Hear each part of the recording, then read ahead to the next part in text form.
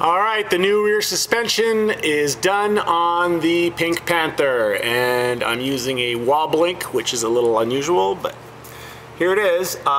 Here's a demonstration.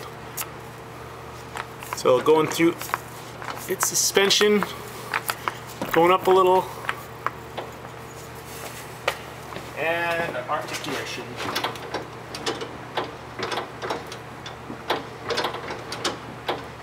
See how that all works.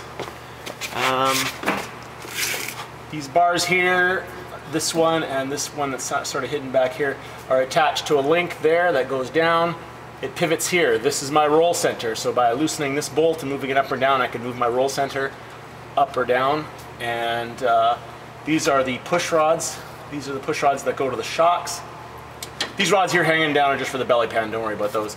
And these forward rods provide some stiffness to this cross member here, because this actually isn't very thick steel. I could have made it out of really thick steel to give it the stiffness it needed, but I decided to make it out of thinner steel and then use these forward struts.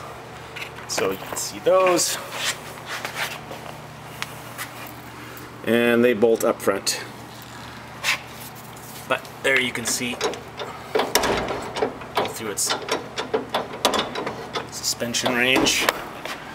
And the 3-link.